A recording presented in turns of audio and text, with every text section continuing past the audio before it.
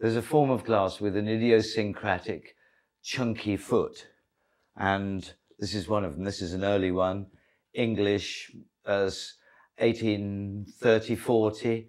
And this has a real chunky, monkey coin of a foot, heavy glass that. And here's a much later one. This is post-war, probably 1960s. And as you can see, it's got a very distinctive foot.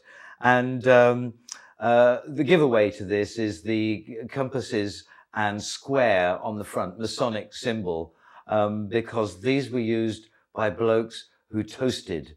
And the ritual was that after ladies had left the dining room for the withdrawing room to sup on cordials, the gentlemen got down to drinking port in toasts. And so the practice was that the toast would be offered, you know, success to Nelson, God save the king, and the glass would be raised. It would then be a case of bottoms up.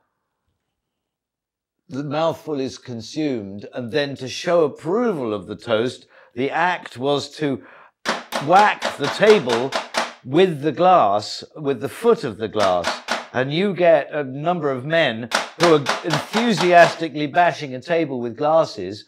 Then it was supposed to resemble the sound of gunfire, and so they adopted the name of firing glasses.